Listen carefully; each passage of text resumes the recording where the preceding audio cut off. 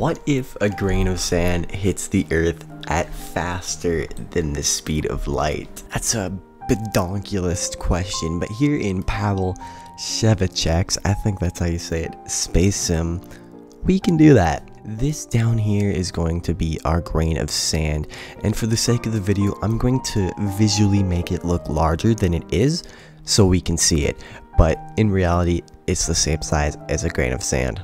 And then we have this velocity setting, and I can just crank this up to 1c, which would be light speed. Now realistically, this would probably burn in the atmosphere, but what if it didn't? I don't think anyone really knows what would happen because it can't.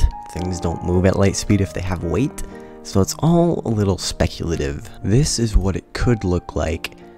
Kind of boring, but also this is in a 2-second time span, so pretty quick, pretty boring, pretty slow. Let's put this at 10 times the speed of light. And at 10 times the speed of light, it obviously has a lot more damage. The planet starts to expand a little bit, and this is just devastating. This is in 3.5 seconds, by the way, so this is quick. And trying 100 here, things are gonna get crazy.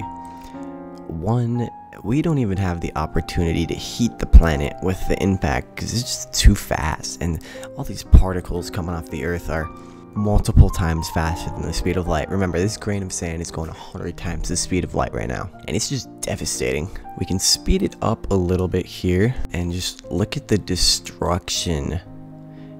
It looks terrible. How would you survive this? And finally, 1,000 times the speed of light, or 999 if you want to get specific. This one is fun because it is just so unbelievably fast. I mean, look at this. This is where the thumbnail of the video comes from. It goes right through one end, out the other, and I guess we live on a donut now. What do you think, though? It's like a bullet going through the planet. It's really cool, but also like terribly disgusting. How would you survive this?